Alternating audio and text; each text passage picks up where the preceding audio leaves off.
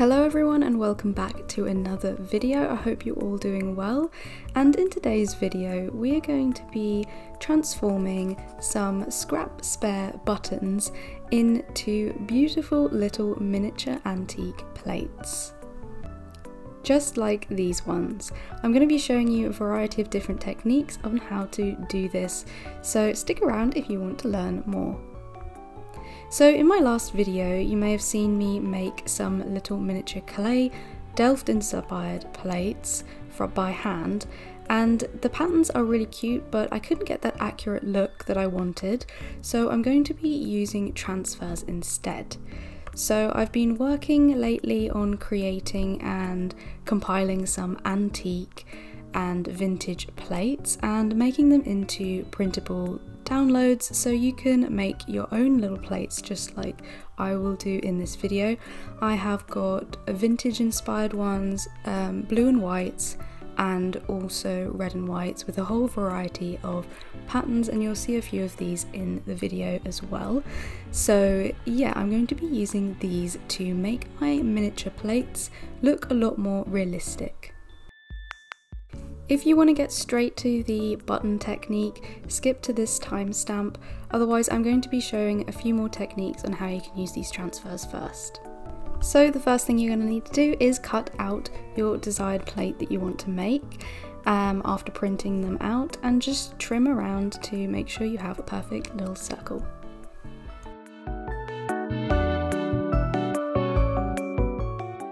I'm going to be using a few designs from each pack, so you'll see me cut probably a few different ones throughout this video, so you'll be able to see a few more of them. This one's such a cute one, it's one of my favourites. It's a pink plate with a duck design on it, which is really sweet, and I have a lot of these kinds of plates and Asian inspired plates as well. So onto the first technique. The first technique to use these transfers is to directly glue them onto your own DIY clay plates. Now if you want to know how to make these, I will link the video of how I did mine down below in the comments or in the description. Basically just roll out clay, stamp a flat round object and trim the excess, sand, paint, and you have your clay plates.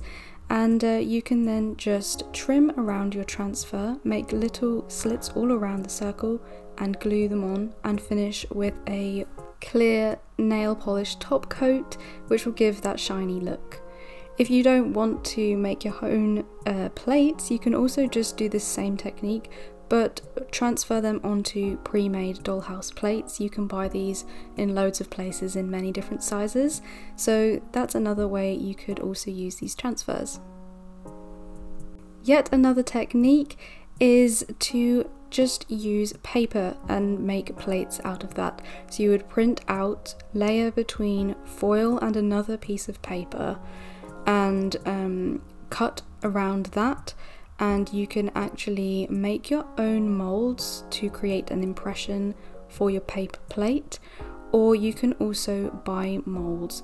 There's this really good video on YouTube, you've probably seen it already if you're into miniatures, where they make a cardboard mold and an impression to sort of stamp the three-dimensional feel of a plate into it. As you can see, they layer foil that creates that molding effect. You can also just buy the mold, they sell them on Etsy. Yeah, that's another way you can use these transfers. I also experimented with this technique but without a mold to see what kind of result I could get. I just cut them out, glued them onto card to create a thicker plate, and then taped sticky tape all over the top of them to create that shiny glazed look. Then I cut them out and just made an impression with my fingernail and kind of pressed up the rim of the plate just to give a little three-dimensional look, and this worked out pretty well. I didn't want to make the whole mold for this video, I just didn't really have time. So yeah, you can get a pretty good result for this if you're putting something in the back corner of a room or somewhere it's not going to be seen too closely. You can get a very realistic effect and no one's going to know that it's not made out of clay. So this is a good one to do if you're strapped for time. And onto the final technique. I love making miniatures out of unconventional things and scraps and rubbish and things like that, and I thought buttons were the perfect plate because they just look like little mini plates. So let's try and see what we can make. The first thing you want to do is going to get your printout and get yourself some scrap buttons and try and find some buttons that match the size of the plates pretty well. You can also use tiny buttons for this. I've also included some side plates in 1/12 scale on the printouts, so we're going to try with some small buttons as well. Now, of course, these buttons are not white, so they're going to have to be made white. If you already have some white buttons, you are in a good position, so you can shortcut this by just getting white buttons if you would like that. But if you haven't, you're going to have to sand them, paint them, and just get them to that white clean plate finish. So I'm just sanding roughly. If you're lucky, some buttons the paint will just sand off and create a white plastic underneath, which is pretty good. So yeah, it just depends what you get. So I'm just sanding them, and of course we have holes which are going to have to be filled. You can either fill them with a filler and then sand down, or I learnt in my later on that they can be filled up with the paint that I use. So we're only going to need to do the backs and the sides, so just sand away and just get a rough finish. So now we have a rough finish that will take paint a lot more easier. I'm just going to be using acrylic paint, which will take quite a few coats. You could also spray paint if you have some white spray paint hanging around, but I actually ended up using a lot more better paint, which was nail polish. A gel nail polish works much better for this as it's quick to cure and has a lot more thicker finish and is also self-leveling.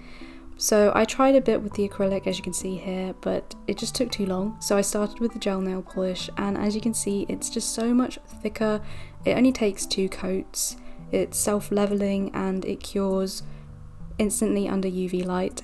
And because it's so thick, it actually fills up the holes, and after 2 coats you'll get a smooth, seamless finish, and the holes have disappeared. So we haven't got buttons anymore, we have little plates. And to just seal it, to give that nice ceramic feel, just seal with a top coat and you will have a really hardened plastic white plate ready to go for the transfers.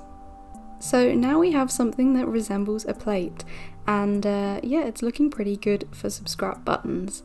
So next stage is to apply the transfers. I've just cut out a few examples here. We'll see which ones I choose. So I'm just going to line them up, and the technique for applying these, because there is a divot in the button, is to just make little slits all around the perimeter of the transfer, and this will just help it go in without crunching up around the sides. I would also recommend trying not to rub too much on the paper and use like a little cloth or something, just so you don't rub off any excess ink. So yeah, I would use PVA glue. I tried with hot glue on this and it didn't really work, so a little bit of PVA glue just on the back of the button and just press it into place. So with our transfers applied, it's time to apply the top coat, so they now will look glazed and shiny just like real plates. And of course I'm using a top coat. You could probably use a regular clear nail polish, it'll just take longer to dry. And I'm just gonna be placing it on the top. I would recommend to use as thick on the brush as you can, just to avoid minimal pulling of the ink and less strokes on the top of the transfer as possible, so we don't get any ink running. And there you go, it's so shiny and really cute. And I just cured it with a UV light, and then they turn all hard and plasticky. They obviously are a little bit thicker than regular plates, but are pretty cute for just some spare buttons.